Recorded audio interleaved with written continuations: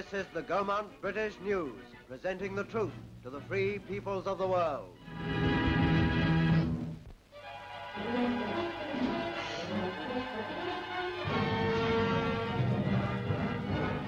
Infantry and armour, crashing through to establish a beachhead on the River Orne, went forward in the dawn light.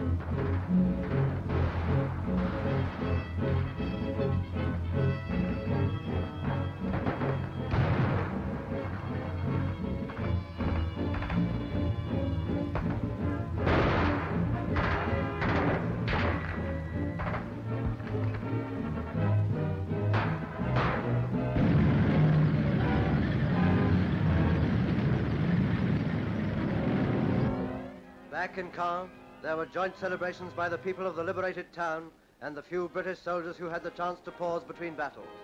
The Cross of Lorraine appeared on Patriot arms, and the tricolour flew again beside the Union Jack. This place at last could celebrate Bastille Day without fear of reprisals.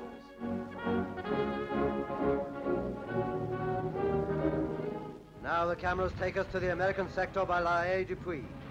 Released for new battles by the fall of Cherbourg, our allies struck quickly down the west coast of the peninsula. An infantry regiment is entering HAYE under fire from snipers and 88mm guns. Counterattacks had thrown the Americans back from this place more than once, but by now it was firmly held. The advance could continue on the Germans' left flank in Normandy.